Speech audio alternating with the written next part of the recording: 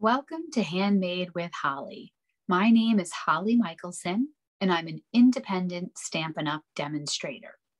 Tonight, I'm filming my very first YouTube tutorial, and our topic is how to assemble cling mount stamps.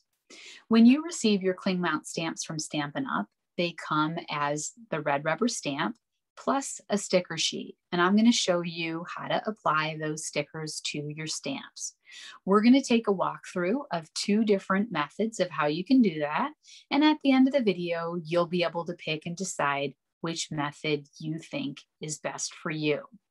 So without further ado, I'm going to go ahead and rotate my camera down to my desk. And I think that's pretty good. Hopefully everybody can see there. I have two stamp sets with me this evening. The first one is called Back on Your Feet.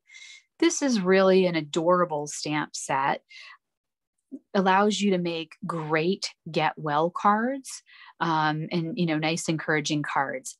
And I also have Celebrate Sunflowers. A little glare on that, but I have the Celebrate Sunflowers stamp set, which makes some beautiful cards. Congratulations, let's celebrate you, thanks a bunch, know that you are loved. Now, the reason why I brought both stamp sets tonight was I wanted to show you what stamps look like when they first arrive, and then we're going to actively use the other one to assemble. So this Celebrate Sunflowers stamp set is brand new. I haven't used it yet. And you can see that it comes with a sheet of red rubber foam. If I hold it on the side here, you can see that foam that gives the stamp nice cushion. These stamps are pre-cut from the excess backing, but they're still slightly attached. You need to pop them out in a few places, but they're ready to go. And then we also have a sticker sheet. This sticker sheet has two benefits. The first of which is it allows you to add a sticker to your stamp so that you clearly know that it's the turtle stamp or the size stamp. The sticker helps you identify which stamp it is you're working with. And it also helps you tell the top of the stamp versus the bottom of the stamp so that you know which way to hold it.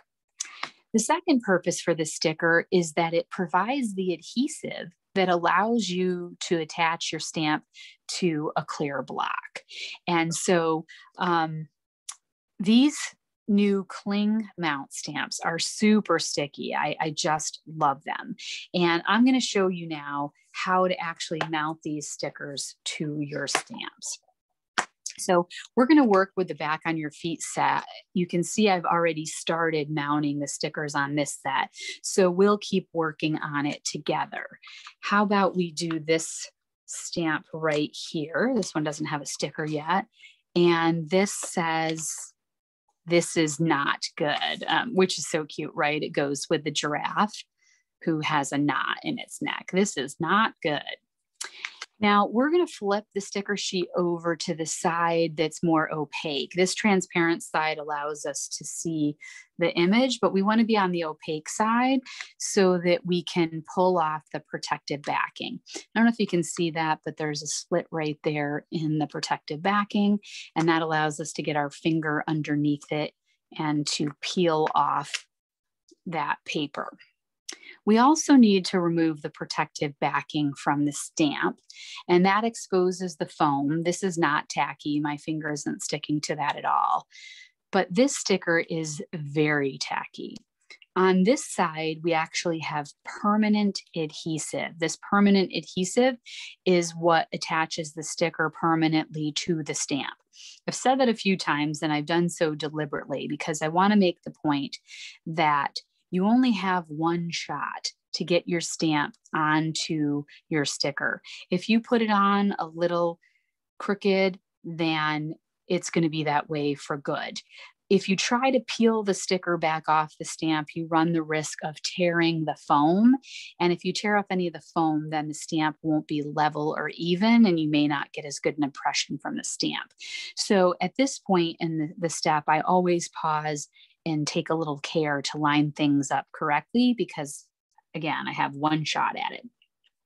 So when we remove the backing here from the sticker sheet, it created a template or a stencil that we can use to determine where we should place our stamp.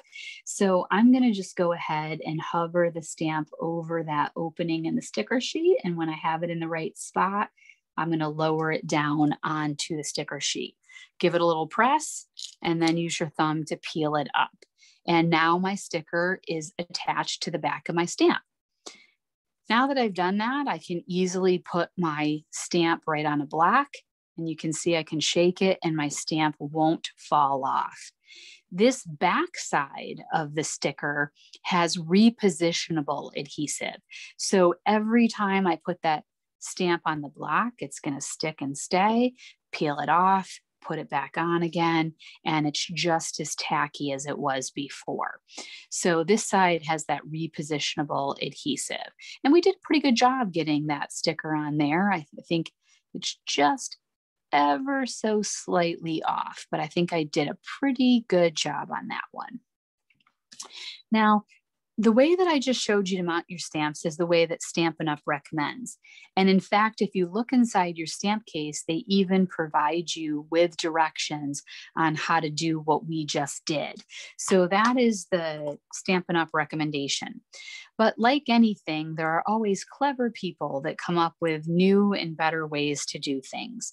And it's no different for the mounting of stamps. Some clever person came up with an alternate way, and I'm going to show you that as well. So in this second method for mounting your stamps, we're going to take the entire sticker, not just the backing, but the entire sticker off the sticker sheet, and we're going to position it on our block. Just go ahead and use your fingers to mount it on there. Now remember, that side of the sticker is the repositionable side. So I can lift it and put it back down. If for some reason I had an air bubble or anything I needed to correct, I can lift it and put it back down because it's repositionable. We're going to expose the permanent adhesive by kind of just poking your fingernail underneath that protective backing. If you have a pair of tweezers, you could also use tweezers to get under there. You might even be able to use your take your pick tool. Now that I've removed the paper, we've revealed a clear sticker, which is stuck to my block. And we're going to come back into the case and we're going to find this stamp. This stamp is just adorable with the bandaged up leg. There's a really cute phrase that goes with this: hope you're back on your feet soon. And now that we have our stamp and we're going to take the protective backing off that. And we're just going to put it stamp side down onto our grid paper. Now flip over your block so that your sticker is facing in the same direction as your stamp. And do you see how now, because we have a clear sticker and a clear block, we can see right through that to the stamp, and we can use our great visual cues to really position the sticker right over the stamp. And when we have it centered where it looks like we've got it well aligned, we can go ahead and lower the block down onto the stamp. And we've now successfully applied our stamp. Not only that, but we've mounted our stamp and we're ready to go. If we were working on a project, we'd be ready to go right now. If I go ahead and use my thumb, I can gently remove the stamp, and you can see how perfectly I was able to place that sticker on this clear stamp. In fact, if we go back and look at the first one, you can see I was slightly off. It's just a little bit too long on the edge and a little bit short at the top. So for that reason, I really prefer this second method of mounting my stamps, where I pull the entire sticker and protective backing off the sheet, mount it to my block, and then use the block to center the sticker and adhere it to my stamp. But either way, both of these techniques will work, and it's up to you to decide which one you prefer. I'd love to hear your thoughts on whether you like the first technique or the second technique better. Please leave me a comment down below and let me know which methods you prefer. Now, I've shown you how to remove the stamps from the blocks just by using your thumb. But I do want to mention also proper cleaning of your cling mount stamps. You have two options for cleaning your stamps. You can use your Stampin' Chamois, and with Stampin' Chamois, you would spritz a little Stampin' Mist on the left side and scrub your stamp, give it a good scrub, and then dry it off on the right-hand side. Or if you have one of the newer Stampin' Chamois, you can simply rub your stamp across the chamois and clean it using simply water. So this is a slightly more economical method. You don't need to continue replenishing your stamping mist. Either one of those two methods will work and is perfectly safe for cling mount stamps. What we don't recommend is the use of Stays-On Cleaner. If you use Stays-On Cleaner on your cling mount stamps, and you get it on the adhesive side of your stamp, you can damage the adhesive and make your stamps less tacky. So avoid the Stays-On Cleaner with these stamps. And lastly, I would just say that when you're finished with your project, you want to remove your stamps and put them back into your stamp case promptly. Cling mount stamps are very tacky. You don't want to leave them on your blocks for an extended period of time. It's not recommended to leave your stamps overnight or for a week sitting on your craft table. If you do that, the stamps may be very firmly adhered to your blocks, and you'll have to work a little bit harder to remove your stamps from the blocks. So you want to get in the habit of promptly removing them from the blocks and putting them back in your case. If you're like me, I prefer to leave the extra red rubber right in my case. It gives me a great indicator when I'm missing a stamp. If this stamp were still adhered to the block, this is the size stamp, so cute. If this were still adhered to the block and I went to put my stamps away, it would be readily obvious to me that I was missing a stamp and that I needed to scan my craft table and locate that before I put my stamps away. The other reason why I like this extra backing in the case is that it creates a small gap between the stamp and the back of the case, which then makes it easier for you to remove your cling mount stamps from the case each time you want to use them. If they're applied just directly to the back of the case, you may have to get your fingernail underneath there to pull them out of the case in the future.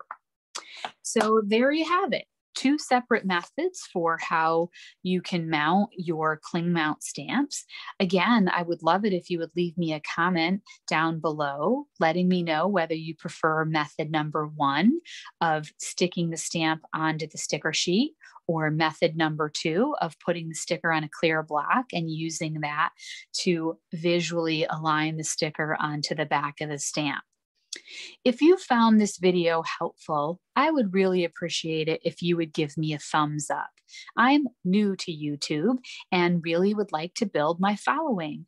Having thumbs up will help me get more visibility and exposure.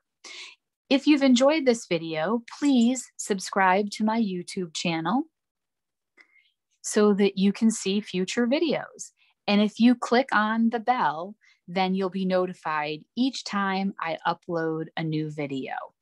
Thanks so much for joining me for my very first video, and happy stamping!